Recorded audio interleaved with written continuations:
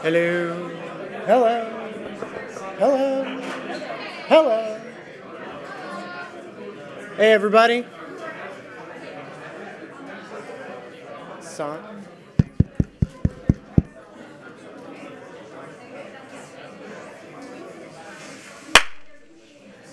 That did work. I left my whistle at home, or whip to crack. Well, we're a couple hours in to Hack for Congress here. It seems like everybody is breaking out into groups, working on projects, and things are humming along quite well. Does anybody need anything that they don't have besides a working product that's going to win? All right. Well, we are incredibly lucky right now to be joined by our third sitting U.S. Senator today, Senator Richard Blumenthal from Connecticut. Senator Blumenthal was just named the ranking member of the Veterans Affairs Committee, and there are a couple of Veterans Affairs related projects underway, and serves on the Senate Commerce Committee with Senator Wyden, which has jurisdiction over internet and technology related issues. The senator is an ardent supporter of net neutrality and a free and open internet, and has also shared some of his wonderful Thursday afternoon in session with us. So please give Senator Blumenthal a very warm Hack for Congress welcome.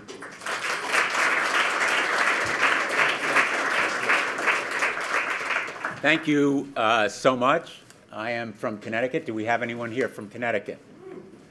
All right. Whereabouts? Born and raised in Glastonbury. Great. And how about?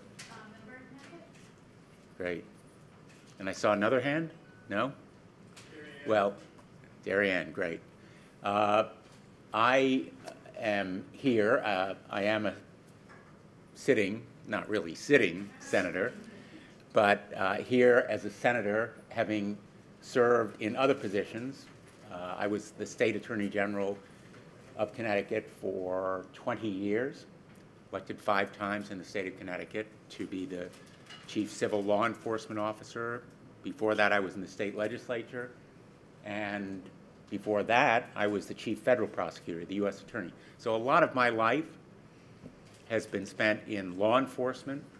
A lot of my public career has involved seeking to implement the law, make it meaningful in people's lives, make people more aware of what their legal obligations are, and using data and evidence in ways that will persuade juries, persuade legislative colleagues, persuade ordinary citizens, raise awareness. And so using evidence, and I've seen litigation, for example, change. Literally, it's been transformed by the availability of organizing tools and retrieval mechanisms that are the result of new technology. That litigation has changed, our courts have changed, our law enforcement agencies have changed, and our legislative bodies have changed. I would have considered it inconceivable to see a legislative colleague go to the floor of the state legislature in Connecticut and use a computer. But it is happening all the time. It still is, believe it or not, inconceivable to go to the floor of the United States Senate and see a computer or electronic device being used. And that will change. It will change. I will give you just one little story. I was the presiding officer in the United States Senate in my first couple of years. The first few times, I got a little bit bored. Of course, not because the speeches were boring. And I pulled out my BlackBerry and I began using it. And I was told by one of the clerks that I would be thrown out of the Senate if I continued using this device while I was on the floor of the United States Senate. That's going to change because the technology enables people to think more clearly with better information. And the apps that I hope will be designed for legislatures, for government agencies, will make them more informed. But it will also make them better listeners. And there are two key points here today for me. The first is that government works when the people in positions like mine are good listeners. There's an adage that God gave us 2 ears and 1 mouth, so we do a little more listening than talking. The most important part of what I do as a public official is to listen. You may think, oh, well, you know, I'll believe it when I see it, right? But I will tell you that I go back to Connecticut every weekend. I am around the state nonstop. I am talking to people, but I am mostly listening. And the ideas that I get when I listen to people are the most valuable input, literally, that I receive in any part of my job. They tell me what's really happening, that employment is still very much a goal, unemployment's still very much a problem, that they're concerned about certain consumer issues, that veterans have disability claims that haven't been met and healthcare needs that are still lacking. And when I come back here, I am armed with information. And the other way I listen is through the correspondence that I received. Obviously, the emails. We use all of the social media. We use all of the means of communication so that we can listen better to what people have to say, so that I can expand beyond the Boy Scout troops and the Rotary clubs and the parades and all the public events that I do. And I see and hear from a lot of people. I listen to a lot of people. But obviously, Twitter, email, Facebook expand my ability to listen. So if you can help me listen better and then organize the thoughts as they come to me so that I'm able to establish common themes, trends, points of view that are shared, problems that are common, you will help me enormously. That's what I'd like to hire you to do. Help me to listen. Now, I want to listen, right? That's part of my job. I know I have to listen.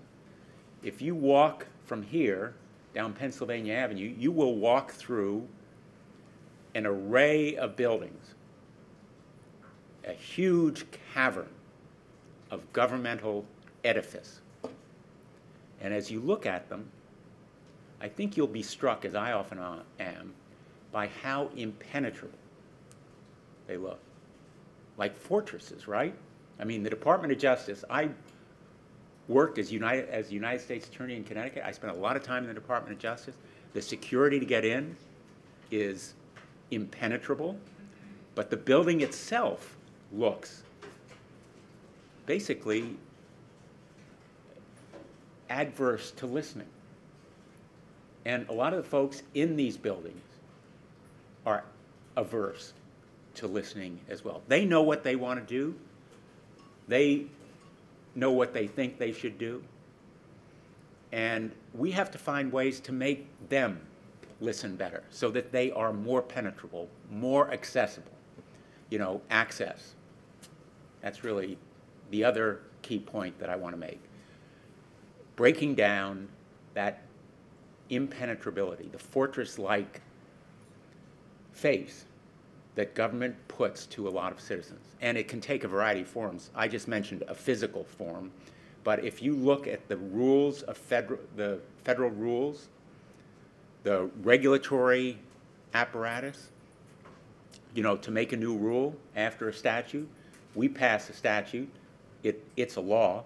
Very often it produces then regulations that have to be formulated by an administrative agency so the statute can be implemented, and statutes often can't be implemented until there are regulations in place. The mouthful that I've just given to you, if I were to try to articulate it to most citizens, they would say, I don't understand what that means. And most regulations, when they're first published, have a comment period. People can comment. They can send in their reactions. They can state information to the regulatory bodies. Most people don't know about that. And when they do, the rules themselves are difficult to find. So access is not only to a building, it's also to the rules and regulations and the process that it takes to implement and enforce the law. Now, let me give you a practical example. And I hope you'll find it as outrageous as I do. 6 years ago, the United States Congress passed a law that was supposed to protect against the efforts of tobacco companies to market to children, to sell products that harm people, regular tobacco products like cigarettes, but also other tobacco products like flavored cigars, e-cigarettes, which have grown in the meantime, which can addict people, particularly children, marketing to children. That law was passed about 6 years ago. It was a response to efforts over decades. In fact, when I was Attorney General of the state of Connecticut, we sued the tobacco companies, and we won. Settled in 1998, imposed new rules, and the Congress passed a law. That law has never been implemented. And the reason is those regulations have never been issued. And most people think, well, we solved that problem because we passed a law, right? But a law is dead letter unless it's really implemented.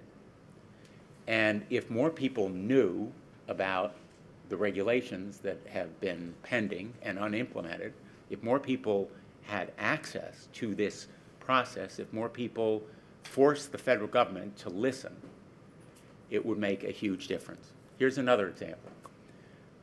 Talk about veterans. Disability claims for veterans are backlogged.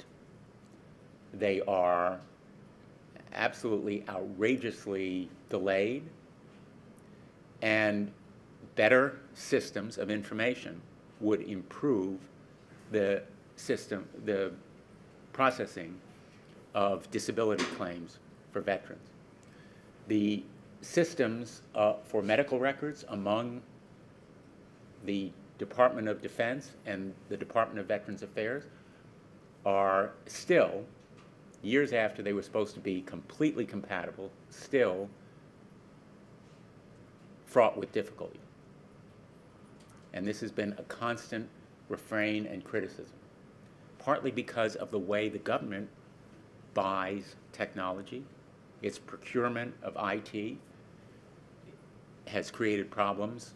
The most prominent of them, the ACA rollout, Affordable Care rollout, where, as you will recall, the nationwide debacle that still, in some ways, plagues the Affordable Care Act in terms of public perception.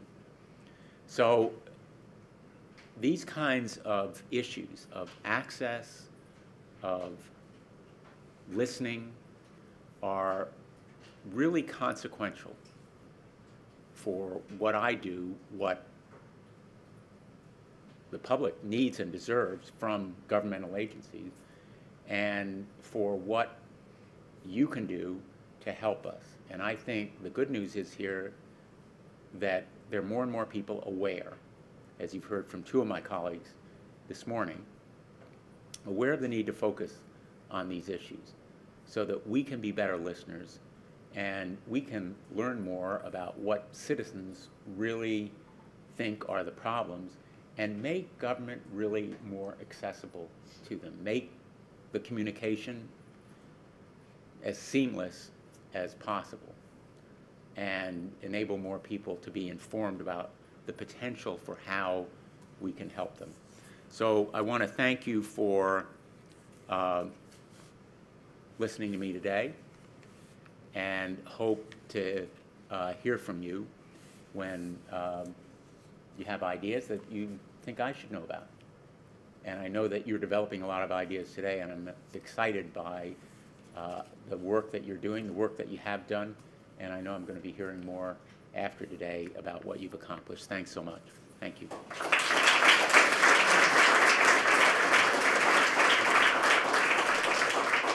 So I think it's fair to say that Senator Blumenthal gets it. We have right over there a Veterans Affairs casework backload team. But we as a community wanted to let you know we have your back on these issues, and thank you for joining us, and make you an honorary civic hacker. Wonderful. With a Hack for Congress t-shirt and our concert poster. Thank you. Thank you. Thank you very much. All right, guys. Well, it's breakout time again. For the rest of the afternoon, we will be seeing you in your groups. And make sure to get back to your groups in case the senator and his staff can walk around and ask you questions, give you feedback. The one thing I'm going to ask of you for the rest of the day, one thing, is you cannot leave the building without it posting on the HackPad or sending to one of us. Now, us, raise our hands.